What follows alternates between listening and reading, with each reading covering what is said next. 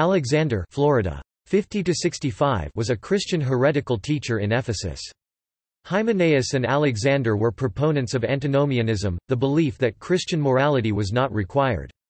They put away, thrust from them, faith and a good conscience. They willfully abandoned the great central facts regarding Christ, and so they made shipwreck concerning the faith. Hymenaeus is associated with the false teacher Philetus.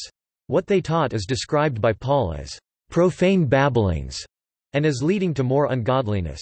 Their heresy consisted of saying that the resurrection was past already, and the heresy had been so far successful in that it had overthrown the faith of some.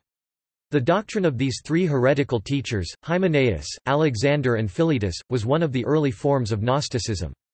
It held that matter was originally and essentially evil, that for this reason the body was not an essential part of human nature, and that the only resurrection was that of each man as he awoke from the death of sin's penalty. That thus in the case of everyone who was set free from the consequences of wrongdoing, the resurrection was past already, and that the body did not participate in the blessedness of the future life, but that salvation consisted in the soul's complete deliverance from all contact with a material world and a material body. So pernicious were these teachings of incipient Gnosticism in the Christian Church that, according to Paul, they quickly spread like gangrene.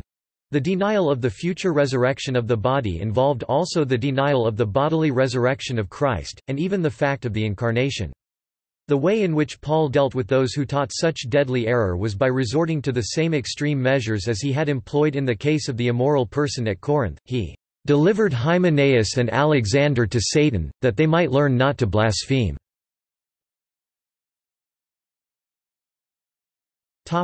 See also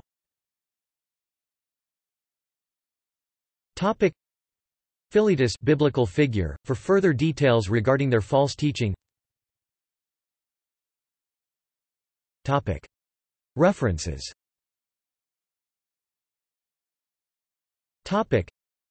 This entry incorporates text from the public domain International Standard Bible Encyclopedia, originally published in 1915.